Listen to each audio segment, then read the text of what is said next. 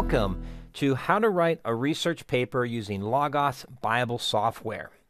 Now you may be wondering, what is the purpose of a webinar? Well, first we're going to provide training for Logos Bible Software.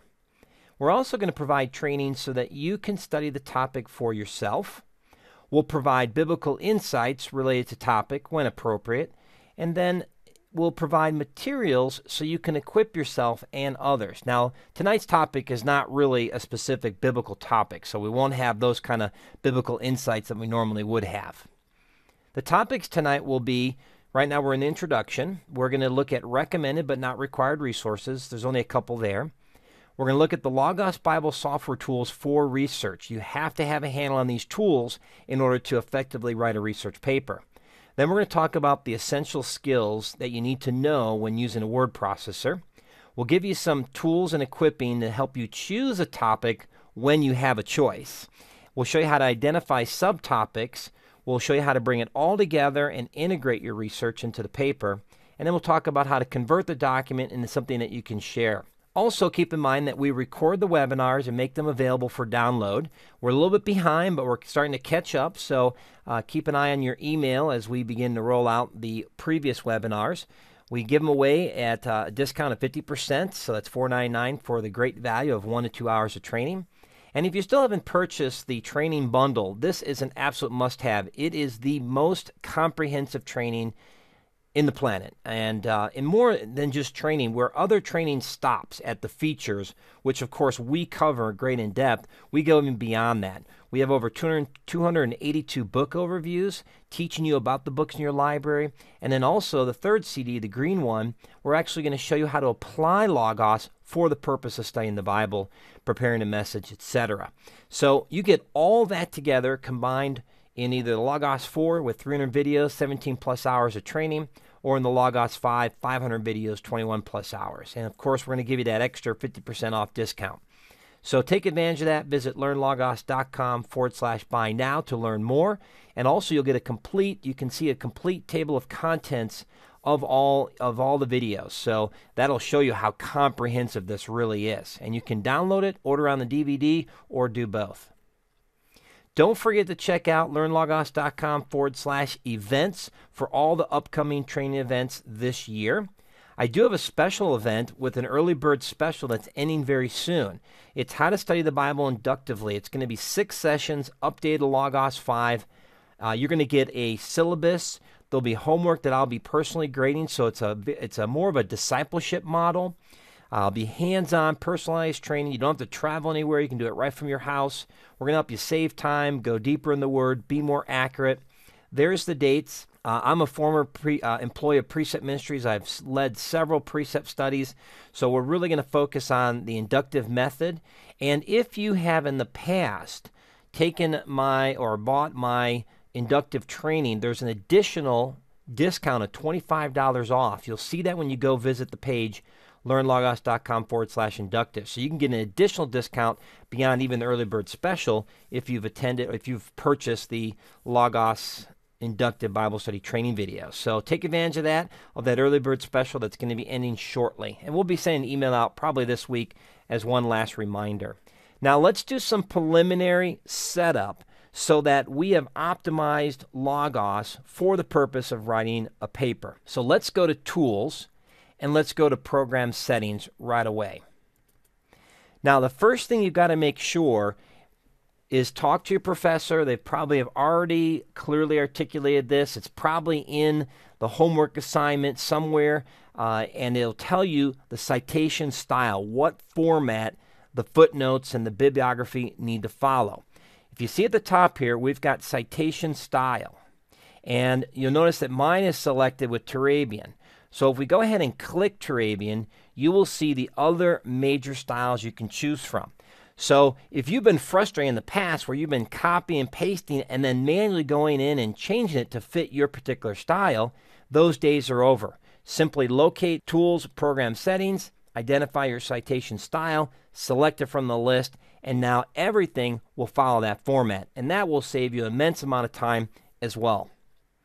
Also, another new feature that's going to come in handy to understand is the new Smart text selection feature. So what I'm going to do is I'm going to left click. Now notice as I drag, Logos isn't highlighting one letter at a time. Instead, it's highlighting the words. And if I now drag down, see how it's grabbing words and sentences and so forth?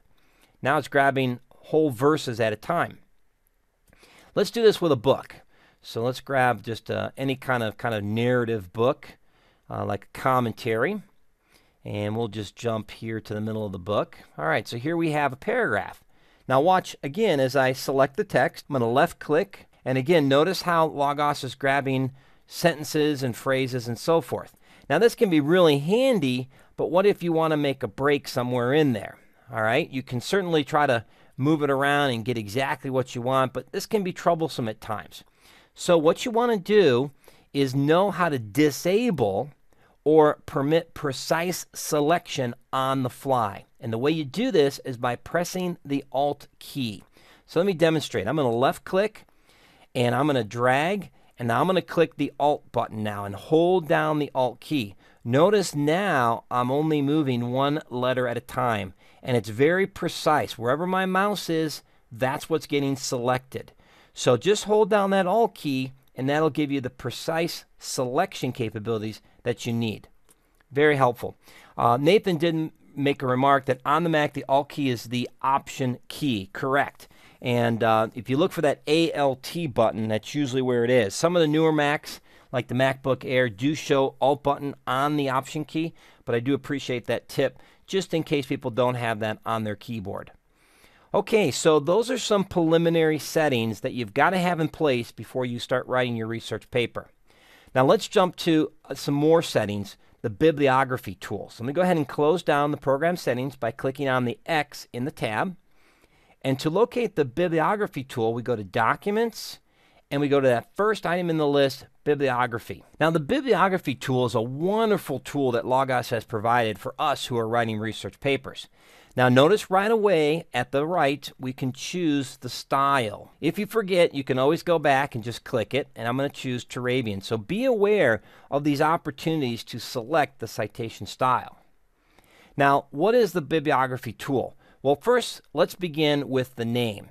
I typically will name this, if I'm studying a passage, the name of the passage. If I have a paper and I have a topic on that paper, I would name it after that. So I'm just going to say, Saved by Grace. I'm going to open up a couple books. Let's open up a Bible, a commentary, and what I'm going to do is I'm going to click on a couple things here. Let's select some text, and then I'm going to click Add, and you'll notice that it gives me the option when I click on Add citations from selected text. So I'm going to go ahead and click that menu option. And instead of copying and pasting the biblical text, it's smart enough to recognize what book I'm selecting from. And so now I have a bibliography started with one of my resources. It's that easy. Let's go to a commentary. This time, in fact, let's close down the New American Standard. And let's just leave open the Bible Knowledge Commentary. So I'm going to go back to my bibliography, choose Add, and I'm going to choose All Open Resources. Now you'll notice I get my personal book in here, so let me delete that. To delete any entry in the bibliography, you just float your mouse, locate the red circle with the white X at the right, click that, and you have removed that citation. Notice that by clicking All Open Resources, Logos put in the bibliographic information for my commentary. Now, why am I stopping here and showing this particular tool? When I was in seminary, and this was back in 2000, 2005, we had to produce, a bibliography with 50 or more resources. And this is way before, Logos was available then, but it didn't have these kind of capabilities. So back then I used a tool called EndNote. You might be familiar with that. What it allowed me to do was log into my library, that is my physical library at the seminary, the campus, and download all the bibliographic books by simple searches. And then with a press of the button, I could generate a bibliography in moments. So what took me literally 30 minutes to do a 50 to 75 bibliography paper, other guys who were doing it one by one, hand typing, was taking them 3 to 4 hours. Plus, it was filled with errors and so forth, and they lost points. I do not want you to fall into that trap. So, as you're using Logos, just select some text, keep your bibliography document open, and just keep adding the resource as you're doing this. This will save you a ton of time. And when you're ready to print it out, watch this. So let's go to the resource panel at the top left, and we'll go to Print Export. And then notice you've got two options. The default is just a standard document. But for your paper, you're going to need to check bibliography only. Notice again that Logos gives you the option to choose the citation style, so take advantage of that. So we'll leave it at Turabian. And now we have it ready to go. Notice at the right we can copy the clipboard, and then we could just simply paste that into our Word document. So I'm going to choose Copy to Clipboard. I'm going to erase the content of my current Word document. I'll click on Paste, and there's my bibliography. Notice that it does add this piece of information at the end, so make sure you get rid of that. Let me show you a couple other features you need to be aware of with the bibliography tool. Notice that there is a sort button here at the top. Make sure when you're all done with your bibliography that you click that. Very important, because notice now that the author Walvard comes first, because authors who are named come first, and then unnamed authors come last. But when you sort it, that's how Logos is going to do it. Now, if you need to change the order, the easiest way to do that is to left click on any entry and drag it up to the top, and you'll see a little line, and then you can move it.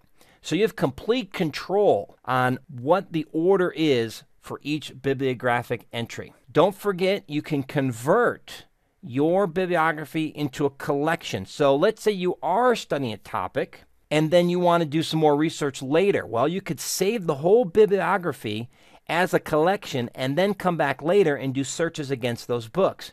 Very helpful feature. Can you convert a collection into a bibliography? Going the other way, that's a good question. And yes, you can. Just go up, open up your collection and do save as bibliography so it can go back and forth. Great question. So very important that you have this bibliography document created. I think that answers pretty much most of the questions. You can do some notes in here if you find that's necessary. That's really helpful. But notice that you can add citations from selected text, open resources, another bibliography, a clippings document, a collection, a clipboard, and even from your history.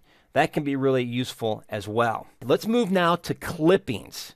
So I'm going to leave my bibliography document open, and now I'm going to go to Documents, Clippings. So I'm going to go ahead and click on that. Notice what Logos did. The text that I selected automatically got placed in there. I didn't have to do any copy or any extra work here. In addition to that, it gives me a link back to the book so that I can return there with one click. It gave me the section title, in this case, Revelation 21, 14 through 16. It gave me a date and timestamp.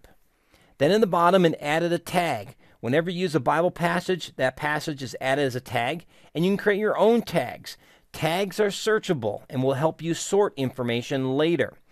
And then we have the notes. So if there's some additional information you want to add, you can put it there. In the bottom right corner, if you click the arrow, you get the bibliographic information. Notice again, you have the option to choose your citation style. And if you decide to just one-off copy this bibliographic citation, just click copy, go into Word, and you're good to go. To return to the main information, just go back to the bottom right corner, click on the arrow, and it'll take you right back. Think of these as the old-fashioned 3x5 index cards that we would take to the library for those of us who are a little bit older in the audience, and we would take these cards to the library and write all the information that we needed so that we could generate a bibliography. Now, after a while, you're going to have quite a few clippings. I recommend keep all the clippings in one document unless you're starting to change the topic. And then, but again, you can use the tagging at the bottom to identify subtopics. That way, all the clippings are still in one document, which will come in handy later, and you still have the ability to search on a particular subtopic. Now, let's go to the resource panel and see what our printing options are. Now, before we do that, though, notice that we can save as a bibliography. So we can go through and clip all the information we want during our research, and when we're ready, we can generate a bibliography. That is huge.